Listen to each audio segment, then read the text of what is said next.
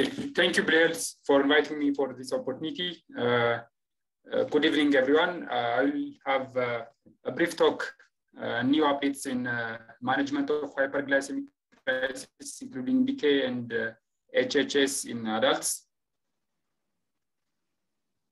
This is a timely and a special topic this time for 3 reasons. One, we are celebrating the 100th year of insulin discovery. Insulin was discovered in 1921. So now is a 1 century old drug.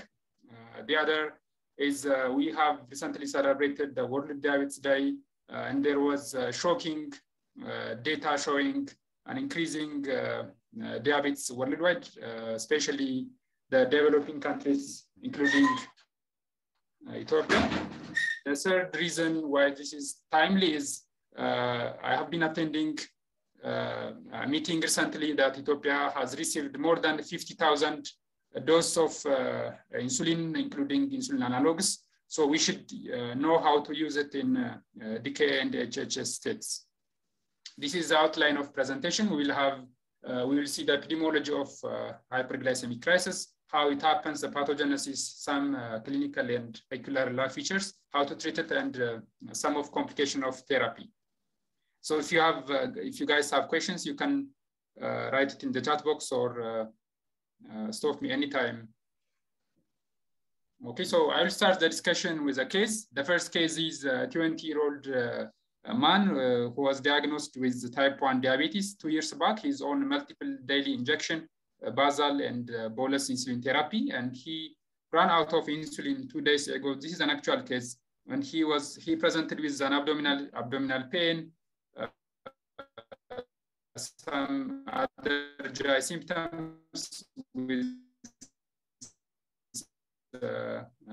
significant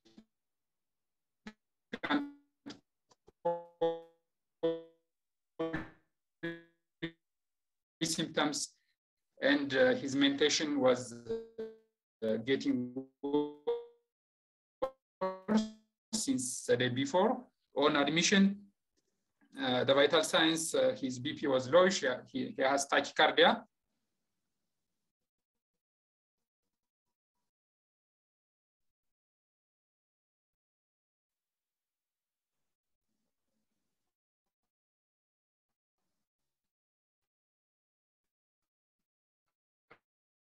He is tachypneic as well, a low-grade fever, his mentation, he's drowsy, and he has also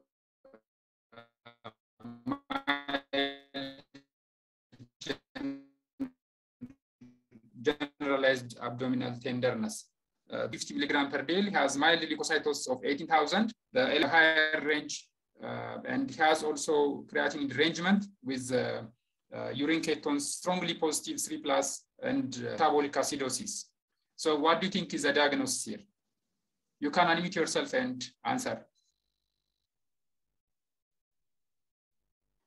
Okay, so it's good to have he's in type 1 diabetes. He ran out of insulin, so he has insulin deficiency. He has feature of dehydration, tachycardia. He has feature of acidosis, tachypnea, form of stress features, metabolic acidosis, ketosis. So this is a case of diabetic, classic diabetic ketoacidosis. Okay. So the second patient is a little bit atypical. He's a 47-year-old including dapagliflozin. He was on a strict diet for weight loss. He presented with several days of some urinary tract symptoms with poor oral intake. He had similar UTI 2 weeks prior, for which he was treated with antibiotics. On presentation, he's febrile, he's tachypneic, tachycardic, BP is on the higher side, and saturation is okay. His RBS was lower than the previous patient, 215. Creatinine is okay. The ABG shows acidosis with 3+ urinary ketone and blood ketone positive as well. So some of the treating physicians think he might have misdiagnosed type 1 diabetes. They send type 1 diabetes panels. GAD65 antibody test was negative. C-peptide showed preserved C-peptide level. So what do you think is this DKA or not? Okay, the RBS is mildly elevated, only 215. Any of you guys can unmute and have a say on this. Hello, Dr. Melaku. Okay. This patient is on SGLT2 inhibitors, and they may develop ketonuria. And even with low blood sugar, they may develop DKA, I think. Okay, excellent. Dr. Abdu says? Yeah, Abdu.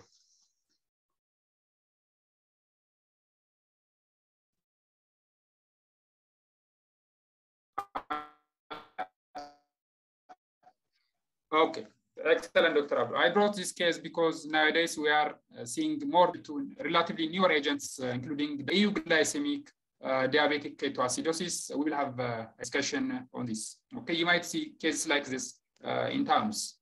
The third case is an elderly guy with long-standing diabetes on oral medication. He presented with diabetic foot ulcer with worsening of polysymptoms and generalized weakness. On examination, he's hypotensive with right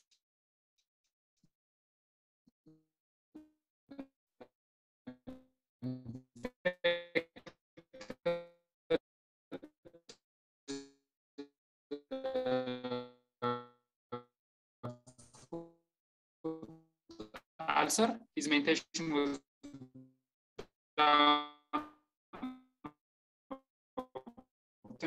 and the RBS measurement was greater than so is this a diabetic ketoacidosis or HHS? So this is a classic case of HHS with mental status change, severe dehydration, and a significant stressor from this case later on as well, how to manage this. So hyperglycemic crises are acute metabolic decompensation of diabetes mellitus. So DKA is caused by threats of hyperglycemia, ketonemia, and acidosis, whereas HHA hyperglycemia more severe than DKA with high serum osmolality and dehydration, okay, or little or no ketonemia. Okay, their common feature is absolute or relative insulin deficiency with volume depletion and acid-base abnormalities. Okay, this is about a little bit about the history of DKA management. As you might remember, insulin was discovered in 1921 by 3 or 4 young physicians. Before that, diabetes was, especially type 1 diabetes, was fatal disease. They die of diabetic ketoacidosis in short weeks or months. After that, after insulin discovery, there was several algorithms of DKA management. The initial algorithm was includes high use of high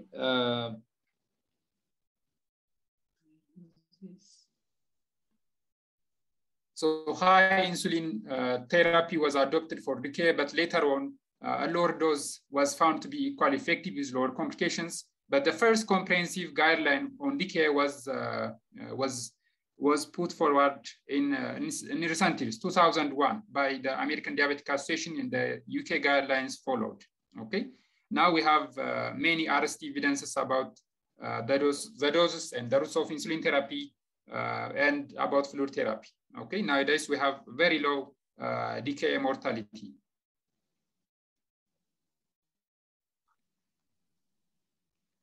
So a little bit on epidemiology. So DKA is characteristically associated with type 1 diabetes, but it can occur with type 2 diabetes with severe stressors or even as a presenting initial type 2 DM called ketosis prone DM or KPDM. Okay, classically type 1, but it's possible with type 2 DM. Whereas HHS is characteristically happens in elderly type 2 diabetes. About the mortality, DKA mortality is very low, less than 1%, whereas HHS mortality is 10 or 20-fold higher than DKA. Okay, it's because of the severe dehydration, elderly patients with severe comorbidities. Okay. So this graph depicts the hospitalization and mortality of DKA in US before some 5-6 years. So the solid graph indicates the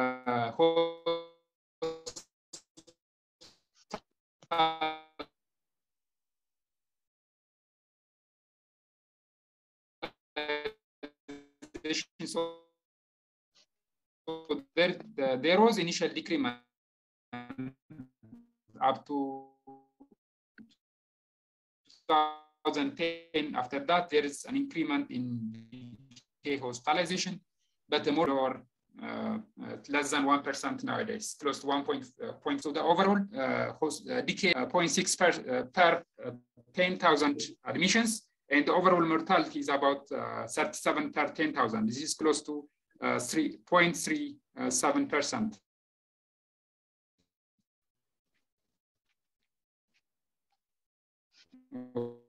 Okay.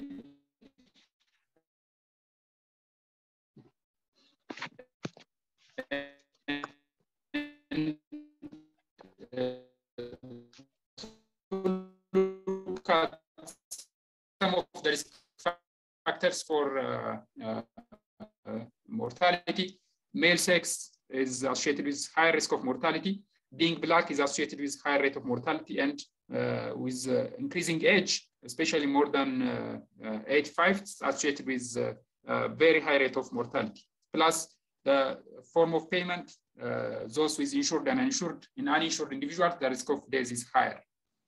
This is a US data, more recent US data. Okay, why do we care?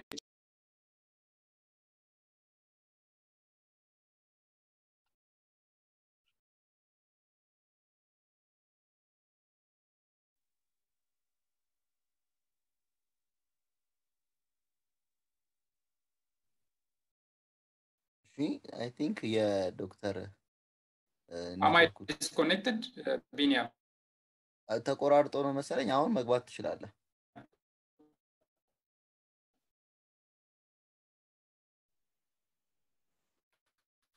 One minute.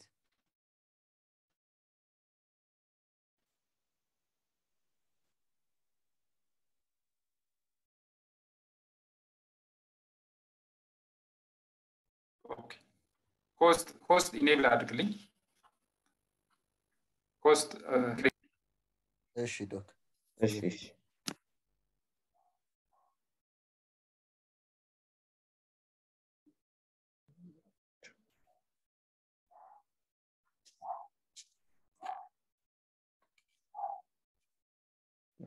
ኢኔብል አድርጌዋለሁ ዶክ። ኦኬ ኦኬ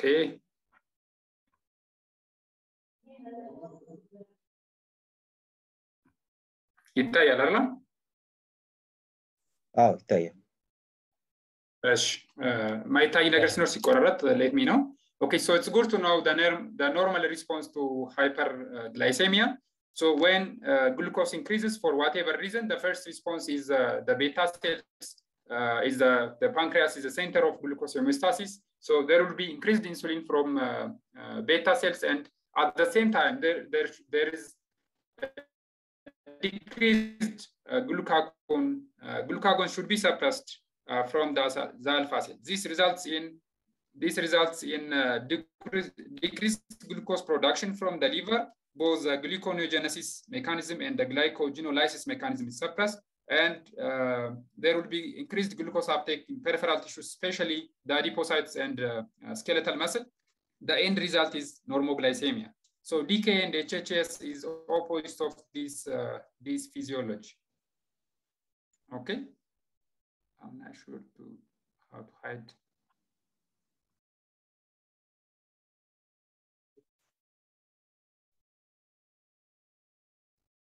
Okay, so the opposite of that normal glucose homeostasis is DKA or HHS. I don't know how to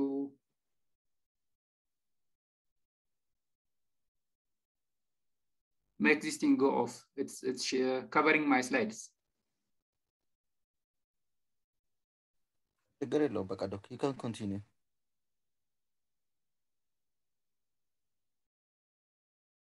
Okay.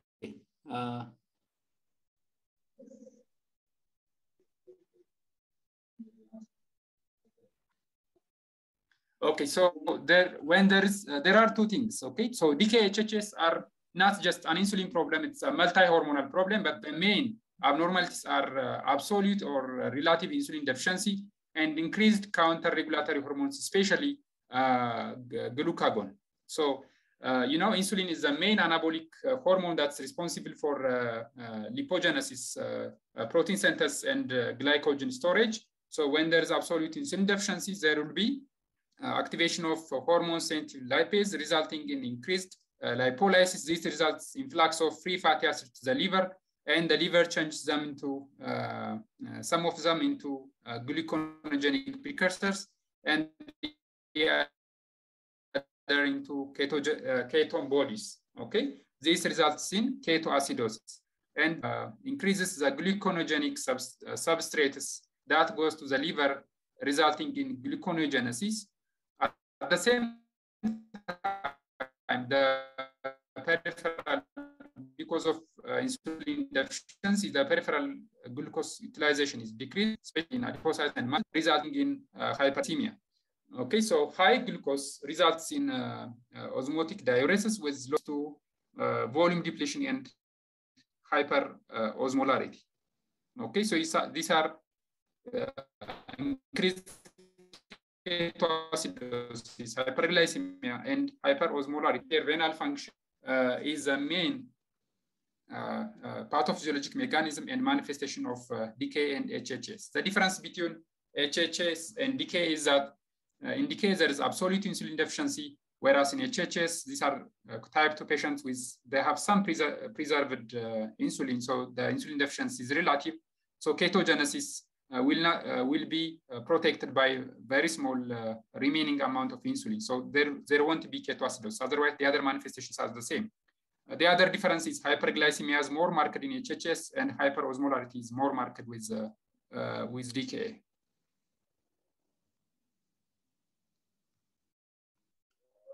Okay, this is a simpler diagram. So when there is absolute insulin deficiency, there will be increased glucose from gluconeogenesis, glycogenolysis, and decreased glucose utilization, plus hormone-sensitive lipase will be activated because of lack of insulin. This results in ketone body formation, leading to acidosis, whereas in hyperosmolar hyperglycemic syndrome, the insulin deficiency is relative, whereas the counter-regulatory hormones are there. So the ratio will be towards the glucagon. This results in hyperglycemia, but there won't be ketosis. There will be little or no ketosis because of the preserved insulin. Okay, this is a simple diagrammatic presentation to show you the ratio of insulin to counter-regulatory hormone, primarily glucagon. So when this balance is towards the counter-regulatory hormones, it results in all the hyperglycemia, ketosis, and resultant metabolic abnormality.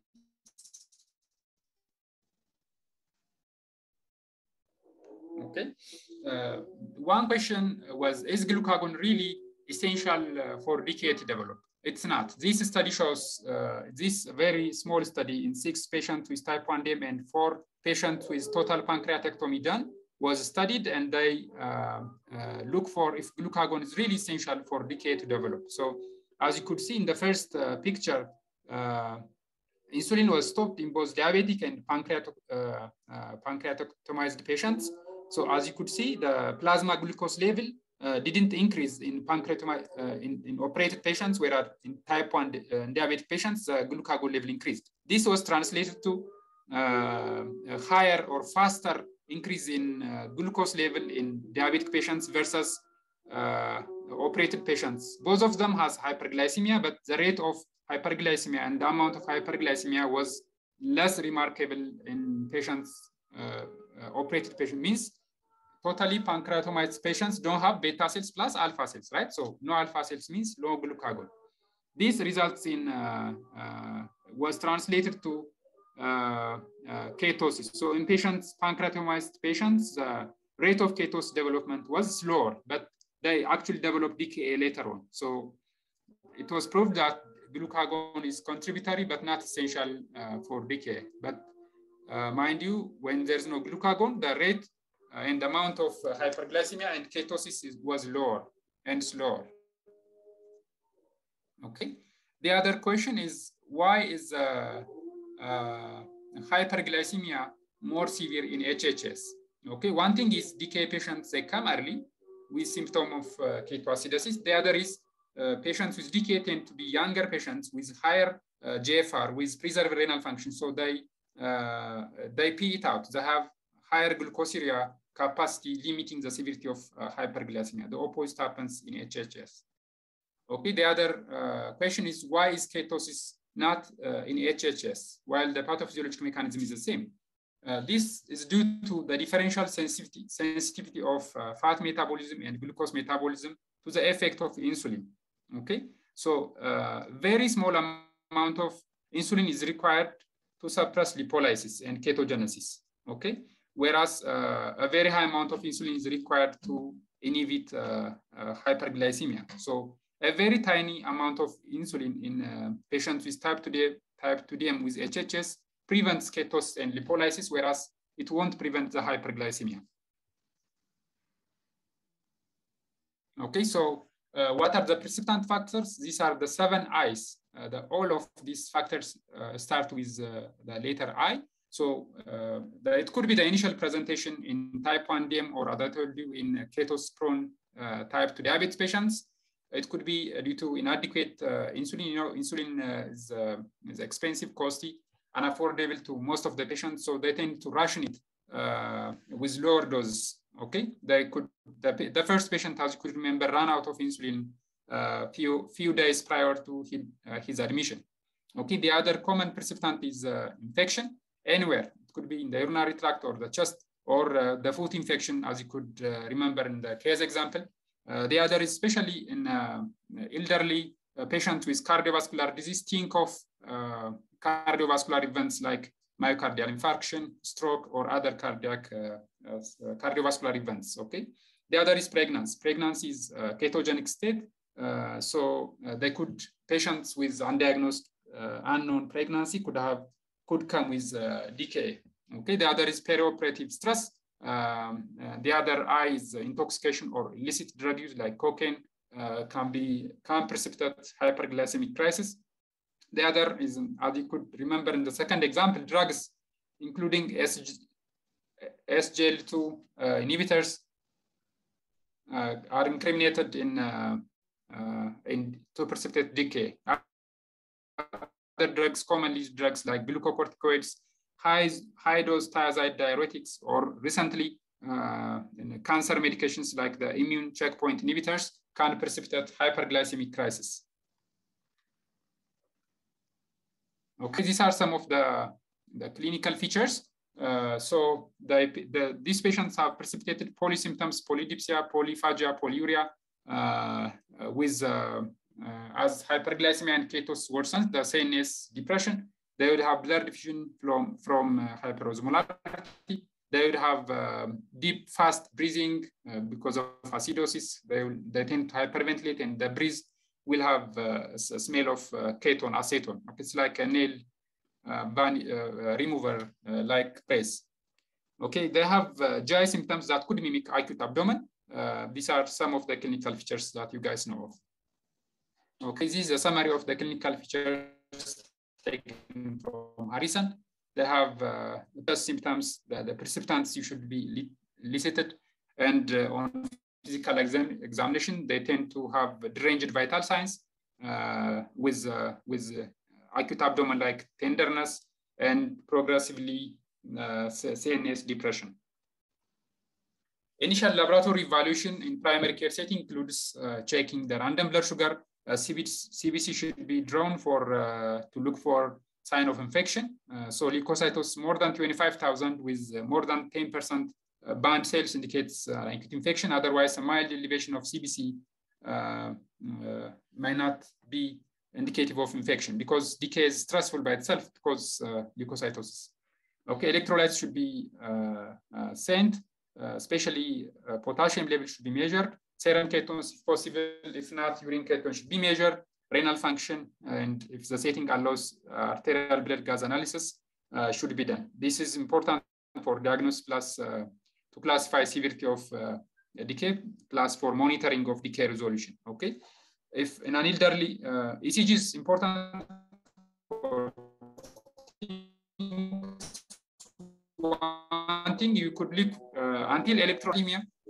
The other is we said that ischemia or MI is a common perceptant, so you should exclude that, and you should culture everything, including blood, urine, and sputum plus chest X-ray to look for focus of infection. Okay, so this picture depicts the difference between DKA and HHS in terms of body water and electrolyte deficit.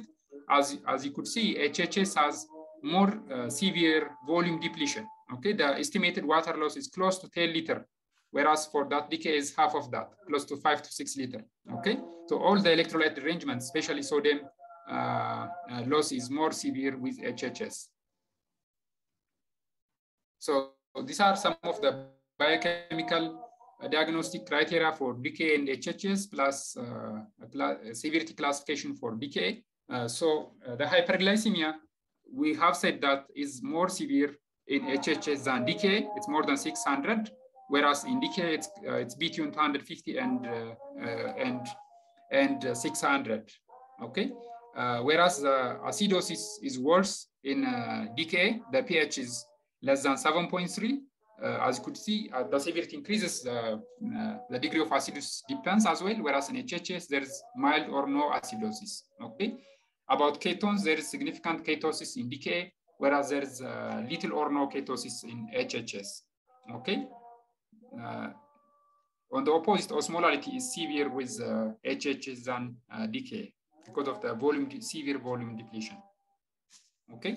So these are the hyperglycemic, the DKA triads. It's characterized by hyperglycemia, ketosis, and high anion gap metabolic acidosis. There are differentials to it.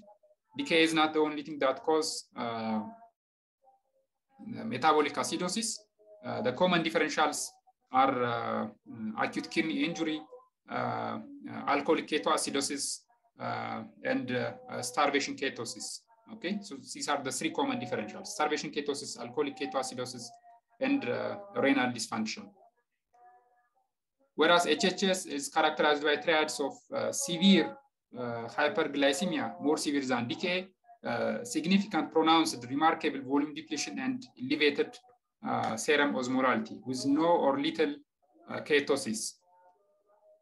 Okay, we have said, and Dr. Abdu was saying about euglycemic DKA. So it's a rare complication from some drugs, and you guys should be aware of it because of increased prescription of SGLT inhibitors. So it's a DKA with mild hyperglycemia. It's often less than 250. It can occur either in type 1 or type 2DM. And in the Western studies, it accounts for 5% of DKA admissions. Okay, there will be less remarkable symptoms and pronounced non-specific symptoms. They could come with fatigue, malaise, not the typical DKA symptoms you know. What causes euglycemic DKA is commonly is SGLT inhibitor, but significant starvation or carbohydrate deficit limiting the rate of hyperglycemia could result in euglycemic decay. Okay, in the longer fasting, starving, those on ketogenic diet. Remember, and second patient was on ketogenic diet trying to lose weight.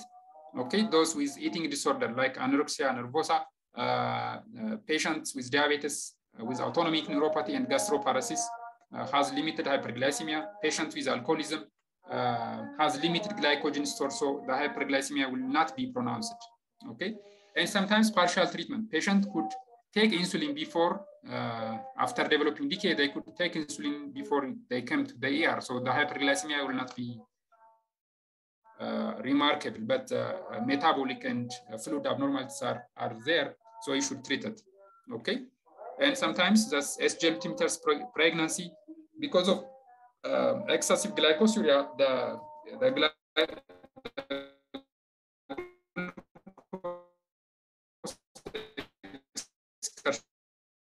glycosuria will be minimal. Patients with CLD have, okay? So these are some mnemonics for you guys to remember what could cause or what could precipitate SGL2 inhibitor-induced diabetic ketoacidosis in conditions that could worsen intravascular volume or ketose-prone states. Okay, this includes diarrhea, exercise would expose them to volume depletion, and whereas reduced latent autoimmune diabetes of the adults can predispose to ketosis. So you should choose your patients when you are prescribing SGLT inhibitors, especially stop it when there are significant stressors like hospitalization, surgery, not eating well. Okay. Now, 5 goals. Always you should set goals so that you would know when and how to achieve them. Okay. The first goal in hyperglycemic crisis management is volume repletion. Okay. Fluid is the first line of care. The second goal is correcting electrolytes, especially correcting hypokalemia. Okay, because it is a heart-threatening condition. The third is insulin therapy, replacing the insulin deficiency. The other is fixing the precipitants, so that if you don't fix precipitants, the decay is going to recur. Okay, and the other is managing complication related to your treatment.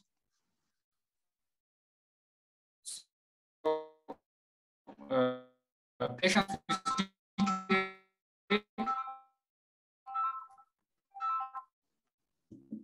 with DKA needs vigilant monitoring, especially severe DKA needs an ICU admission. So the first thing is always securing the ABCs of life. You have to secure airway and oxygen supplementation. Might need ventilation as well as needed. And you should secure a large bore IV line, preferentially double IV line. Okay.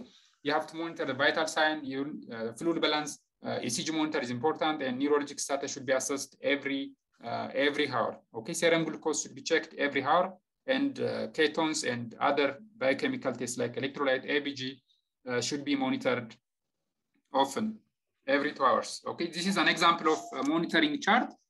So this is filled out every hour of patient progress. Okay, including vital signs, mental status, chemistry, including glucose, ketones, electrolytes, osmolality, anion gap, ABG profile, and the insulin, the route of insulin, and the dose of insulin infusion, and the type of fluid you are giving, the urine output, and others should be recorded and followed on hourly or every 2 hours.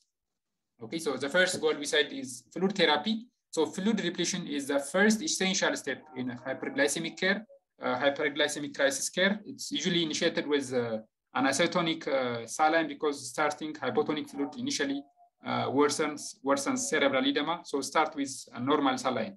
Okay, you can change it to 5 hypotonic fluid, like 5% dextrose, when the blood glucose drops to less than 250. Okay. Mind you, hydration alone can fix most of the problems. Okay, it reduces the level of stress hormones, and by this and increasing the renal perfusion with glycosuria, it also improves hyperglycemia. So it's the first step. Okay, what type of fluid and how much to give depends on the patient clinical condition, especially the initial hour of fluid infusion depends on if there is hypovolemic shock, you give bolus fluids, and based on the hemodynamic parameters, you can repeat it.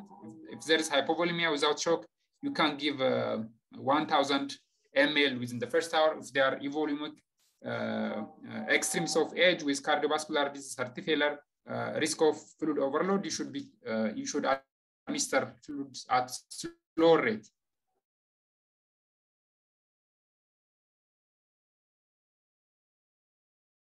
Okay, how to give subsequent corrected sodium.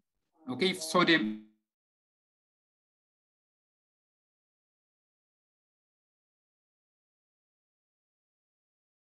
if there is corrected glucose in blood is hypertonic, it draws fluid from the intracellular space to the extracellular fluid. This dilutes sodium. So corrected means you should correct for sodium. The correction is done for every 100 increase in glucose above normal, the sodium will drop by 1.6 milliequivalent per liter. So after correcting that, if sodium is low, continue the isotonic fluid. If sodium is high, you can give electrolyte-free fluids like half NS or BNS.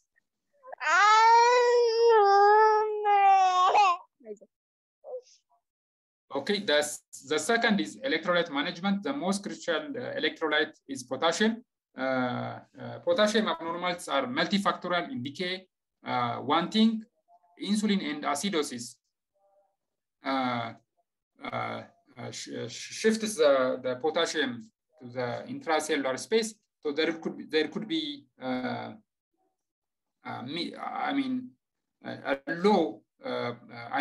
relatively normal potassium for severe overall potassium depletion. There's urinary loss and so on. So it's a very critical electrolyte. Okay, if potassium is below 3.3, give a higher potassium. If it's even in the normal range, you have to give KCl. The only time you don't give potassium is when it's high, in hyperkalemic state, more than 5.3, especially when there is renal dysfunction and no urine output. Okay. If patient has adequate urine output and you don't have electrolyte measurement, please give potassium. The third is insulin therapy. So you should delay insulin initiation until the potassium is above 3.3, because when you give insulin, you will worsen the hypokalemia, as insulin will shift it into the intracellular space. Okay, this could be could result in life-threatening arrhythmia. Okay, and in most patients with DKA, a continuous intravenous infusion of human insulin or regular insulin is the treatment of choice. Okay, the route is intravenous, and the type of insulin is regular human insulin. Okay, this is the most preferred therapy for a majority of patients with DKA. Okay, there is no really significant clinical advantage of rapid-acting insulin analogs over regular insulin for DKA management. Okay, the other question is what route of insulin is recommended? Is it intramuscular, is it subcutaneous, or IV? Okay, most of the studies for hemodynamically stable patients show similar efficacy and safety. This is for mild hemodynamically stable patients. Otherwise, for severe DKA patients, intravenous route is recommended, because the subcutaneous route will not result in reliable absorption because of the dehydration and so on. Okay, so intravenous insulin achieves steady state concentration in faster time and with more rapid decline in blood glucose and ketone bed, especially in the first 2 hours of treatment. Okay, so when we are giving non-IV insulin therapy, especially in primary care setting, when you don't have access to continuous insulin therapy, an initial loading dose or priming dose of IV loading dose of insulin is recommended to achieve the steady state concentration faster. Okay, what about giving IV bolus if you are going to give continuous therapy is not clear, and probably it's not going to be beneficial. So these are the references for the evidence. Okay, so beside intravenous, continuous intravenous regular insulin is the treatment of choice for DKA and HHS. How much to give is it's often started by giving 0.1 unit per kg IV bolus initially, followed by 0.1 unit per kg per hour continuous infusion. Okay, you can prepare insulin in normal saline or hypotonic fluids in 1:1 ratio. For example, you can add 100 units of insulin in 100 ml of normal saline. Okay, then you plug it to the perfusor. So what effect do we expect after giving this amount of insulin? The RBS reduction is expected to be 50 to 70 milligrams per day per hour. Faster than that reduction is not recommended because of increased risk of cerebral edema. Okay, if RBS is not getting lower at this rate, you have to increase double the infusion rate until this 50 to 70 milligram per hour reduction is achieved. What to do when the RBS gets down below 200 to 250? Lower the infusion rate, okay, and change the fluid to dextrose containing solutions. Okay, how long to continue the continuous infusion? Until ketoacidosis is resolved. and the glucose is lower than 200. Okay, and you have to start subcutaneous insulin before continuing the IV insulin. Okay, what about the use of fast-acting insulin analogs in severe DKA? There are no studies to support their use, so they are not recommended for moderate to severe DKA and IV route. So what about giving them subcutaneous? Because of the dehydration, the subcutaneous absorption will be slow and they are not recommended. Okay, so use commonly found cheaper old human insulin, regular insulin for severe to mild, moderate to severe DKA. What about mild DKA? Subcutaneous insulin is possible, either regular insulin or the rapid-acting insulin analogs. The Lispro aspart brilisine is possible in mild DKA, subcutaneous route, not IV. Okay, the problem is in dehydrated patients, the subcutaneous absorption is impaired. So what insulin to use? Use regular insulin, if possible, continuous infusion. Okay, these are some of the criteria to use subcutaneous rapid-acting insulin, because in the beginning I told you that we have a donation of more than 50,000 doses of rapid-acting analog insulin, including rapid-acting insulin. So you guys should be familiarized with how to use them in DKA. Okay, the only indication is to use them in mild DKA subcutaneous route. Okay, when the patient is alert, able to tolerate oral intake, there is no significant acidosis with pH above 7 and mild acidosis with bicarb above 10. Okay, this is a dose of rapid-acting insulin. Initial bolus 0.3 per kg, followed by maintenance 0.2 unit per kg every 1 to 2 hours. When to lower the glucose, when to change the fluid to DNS is the same as that of regular insulin. The other is fixing the precipitants. Okay, if you have focus of infection, treat it with antibiotic, adequate treatment of the physical stress like surgery, burn, trauma, and so on. And psychological therapy, psychosocial support therapy is recommended, because especially type 1 diabetic patients in puberty, they have a problem of body image, gaining weight from insulin. That's why they stop insulin and go to DKA. So that you have to counsel that. Social stressors should be addressed, and school-age children during exam time have significant stress with insulin missed, resulting in DKA. So you need psychosocial support, okay? And you should provide a quality health education about dosing and not to miss insulin so that you prevent subsequent DKA. So this is a summary, more complex when you look at it in the first place from up to date. So the first thing is to give IV fluids. Okay, what type of fluids is isotonic fluid? How to give it depends on the volume status. Okay, if there is a significant shock, give bolus fluids.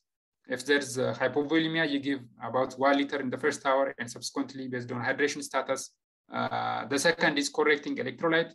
If you have adequate urine and no electrolyte measurement, please give potassium. The only time to stop potassium is if you have hyperkalemia, more than 5.3. The third is insulin therapy. So IV route is the most preferred route. So you give 0.1 unit per kg bolus followed by 0.1 unit per kg per hour continuous infusion. Okay. For mild DKA, you can use a subcutaneous route, as we said. Rapid-acting analogs can be used. Okay. For how long to continue insulin therapy? Until the ketosis is resolved, the hyperglycemia has come down to less than 200, and mental status improved in patients with HHS. Okay, so what are the criteria for resolution of DKA? We said glucose less than 200. For patients with HHS, we can keep the glucose about 250, because too much lowering from too high can result in cerebral edema. Okay, and ketosis has resolved with normalization of anion gap, and blood keto level has resolved. Okay, and normalization of mental status and patient able to eat. Okay, urine ketone testing is not recommended for to document resolution of DKA, because the testing used for urine ketone is a nitroprusside test. It reacts to the slowly cleared acetone. from urine. So it's not, if you still have +1, +2 urine ketone with normalized glucose, normalized mental status, it's okay to shift to subcutaneous insulin. But when you are initiating subcutaneous insulin, you have to overlap the IV and subcutaneous insulin, okay? For at least 1 to 2 hours, overlapping is recommended because the absorption from subcutaneous insulin takes time so that they could rebound or go to DKA again if you don't overlap, okay? How to initiate subcutaneous insulin? If there are new patients that initially present with DKA, you can start a multiple daily injection with basal bolus insulin regimen at a dose of 0.5 units per kg per day. Or if they were a known patient, you can start a pre-DKA or the previous insulin dose. Okay, so this is a national algorithm for DKA management. The criteria are the same: hyperglycemia, ketonuria, 2+2 or more ketonuria and glycosuria, and HHS severe hyperglycemia more than 600. Change mental status and dehydration are the diagnostic criteria put forward in our Ethiopian national guideline. And laboratory parameters are the same as what we discussed. The monitoring is the same: blood glucose every hour, ketones every 2 hours, and vital sign and fluid status monitoring. And the insulin regimen put forward. This is for health center and primary care setting. Okay, in hospitals and above, you can use a continuous insulin infusion. So the initial bolus is about 10 unit IM and 10 unit IV, followed by 5 to 10 unit hourly IV insulin, regular insulin bolus. Okay. The diagnostic criteria for resolution and when to switch to subcutaneous insulin is the same as what we discussed before. So what are the complications? So cerebral edema is a common fatal complication in children. Okay, it's rare in adults. The mechanism of cerebral edema is because of changes in the tonicity in the brain. Okay, rapid glycemic drop, rapid electrolyte changes, the fluid we are pumping, all of these results in cerebral edema. The initial clinical manifestation is headache with change in mentation, and some of focal neurologic deficit could be there. How to treat it is one thing is initial cautious fluid administration and glycemic management. The other is ICP management, including mannitol, of bed elevation, if it's not picked and treated early. The other is overzealous insulin administration can cause hypoglycemia. Electrolyte arrangements we discussed can cause arrhythmia, fatal arrhythmia, if not picked and treated timely. Okay, the other is because of the dehydration, the shock state, acute kidney injury is possible. The other patients with DKA and HHS that are increased of infection with sepsis, aspiration, and notorious fungal infection, mucormycosis, could happen in patients with hyperglycemic crisis.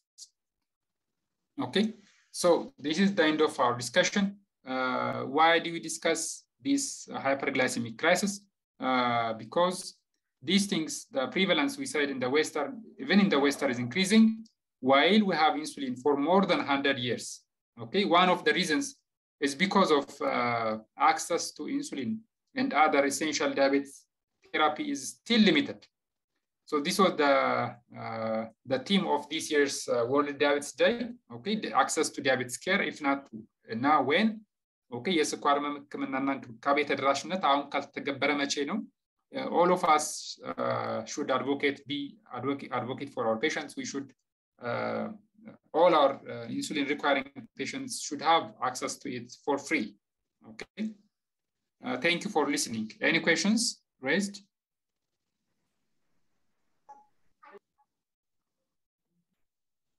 Thank you so much, Dr. Melaku. If anybody have a question, I think people are already raising their hands. You can unmute yourself, Dr. Tamru. You can unmute yourself and ask.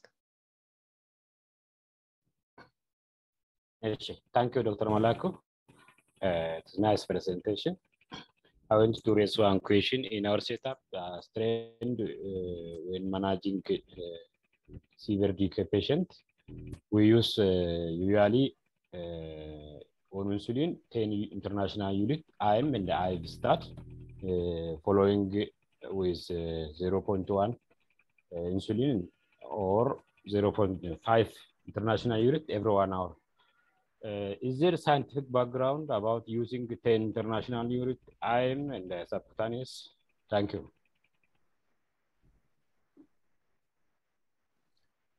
So I showed you in one of the slides that both the intravenous, intramuscular, and subcutaneous route of insulin administration were studied, compared in several small clinical trials. So the outcome the major outcome was resolution of DKA and the time to discharge, time to DKA resolution. All of the studies results in the same finding. The only difference was in the first 1 to 2 hours of DKA management, the rate of R-based decline and the rate of acidosis decline was better in IV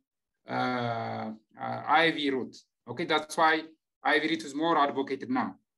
So it's possible to use any of the routes, especially in mild DKA. They can even be treated with the subcutaneous route.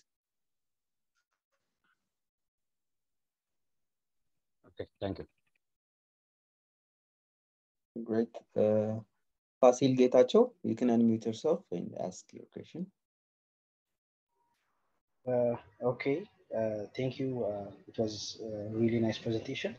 My question is on the management of DKA, particularly in decompensated patients, especially in pediatric patients with severe acute malnutrition, and in adult patients with cancer. Is there any difference in the management, especially with regard to the fluid and electrolyte administration? That's my question. Thank you.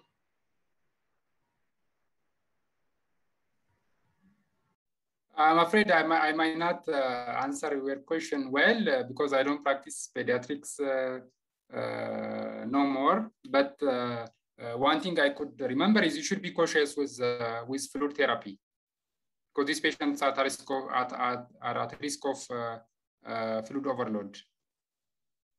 If anyone around from pediatrics, they can help you more. Okay, thank you, doctor. Dr. Tigist Bacha is here with us. If you can ask your question, and you can unmute yourself. Thank you. Okay. Thank you, Dr. Melaku and Blue Hills, for the nice presentation. I learned so much. I'm from pediatrics. Regarding malnutrition, I think it's still a difficult question. There are some case reports and so on, and it's still challenging. Do we need to give the same amount of fluid and so on? Is like still a big debate.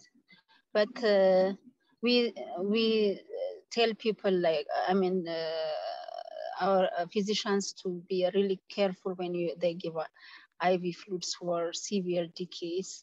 And for mild one, we try to manage with PO. So that's what we do. But and I have one question, Melaku, like you said when random blood sugar is less than 250 to use 5% dextrose. Is that with normal saline or with half normal saline or with just plain? Because I see often like people put 5 DW, and which is a very hypotonic fluid for a DKA patient. My other question is like we usually teach to decrease the insulin infusion if the patient is unresponsive for hypokalemia despite potassium administration for severe hypokalemia, or if the random blood sugar drops by 100 milligram per deciliter per hour. Usually these are the two challenge, time that we, or if the patient is really hypoglycemic despite our increment of the glucose concentration. But what is your practice in adults? Like when do you like to decrease? For all less than 200 or do you have a specific reasons? Thank you, Dr. Tigist. You have been an inspiration to me and all of us in Kurambasa. And nice to see you again. It's a privilege to give a speech with you in the stage about to what fluid to add dextrose. It depends on the electrolyte panel. If the sodium is, we said that if the corrected sodium is low, you have to continue using isotonic fluid. So it depends on the sodium status of the patient. If the sodium, corrected sodium is low, you have to add that glucose dextrose into an isotonic fluid. About the second question, I'm not sure if I catch it right.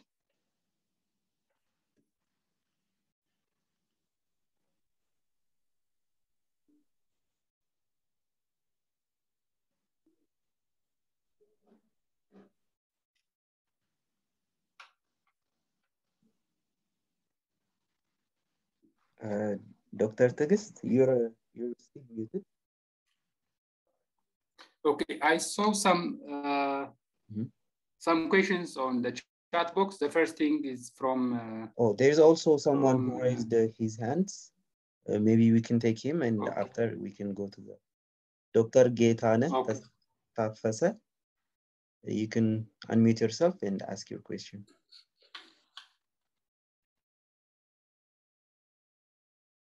Dr. Melaku. Is it audible? Yes, we can hear you. Continue your question. Yeah, thank you for your nice presentation. And my question was, when DKA management, the patient should be out of DKA within the first 24 hours. If the patient is not out of DKA within the first 24 hours, some physicians recommend the patient to give PO feeding and then restart the management. Can you clarify this one? Thank you. Thank you, Dr. Gaetane. This is, I practice an evidence-based medicine. What you said is a personal practice, but so we should all adhere to the evidences that support better outcome. Okay, so DKA and HHS should be resolving as much as they were occurring. We said DKA and HHS evolve over 24 to 36 or 48 hours. So they should come out of that at the same time. Okay, so if they are not resolving, there is a mismanagement. So that's why we have this update as well.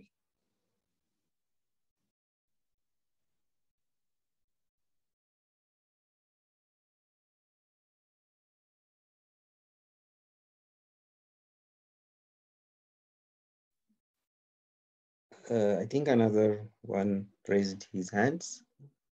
Omar Mohammed, you can unmute yourself and ask your question.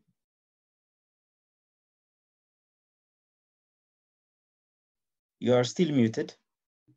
Omar, you are still muted. Okay, thank you.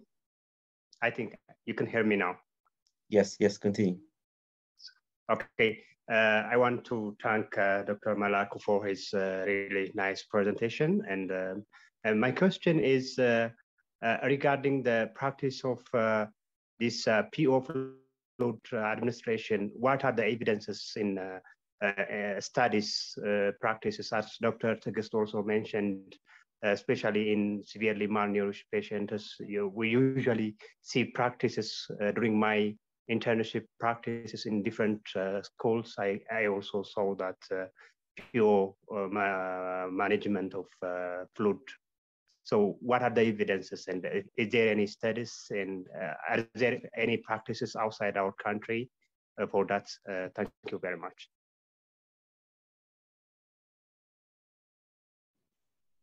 Thank you, Dr.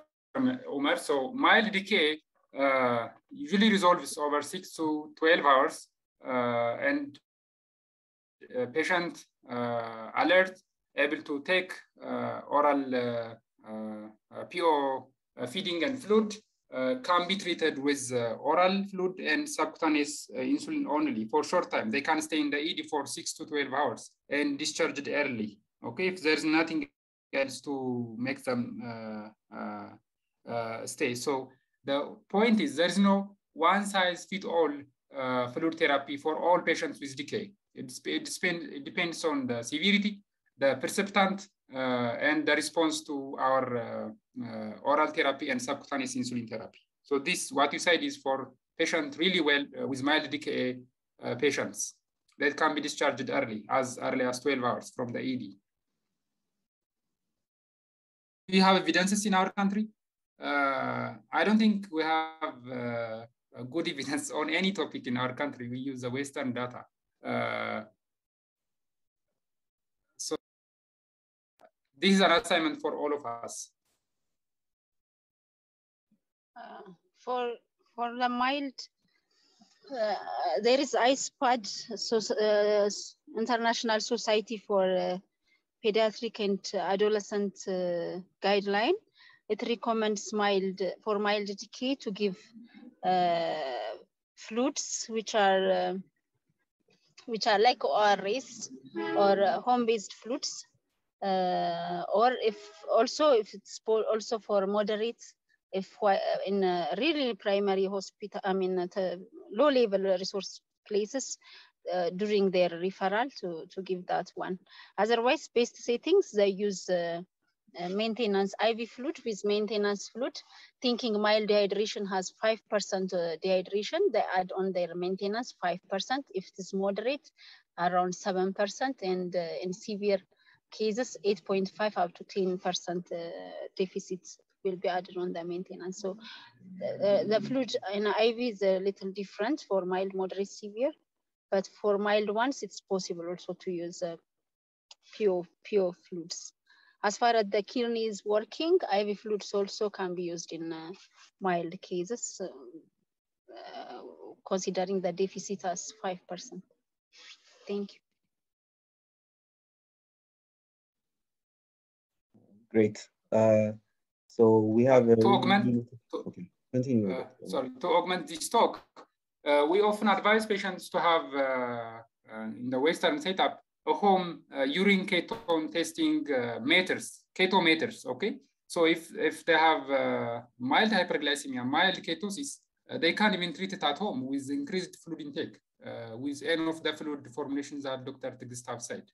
Okay, so mild is not worrisome if it's treated early.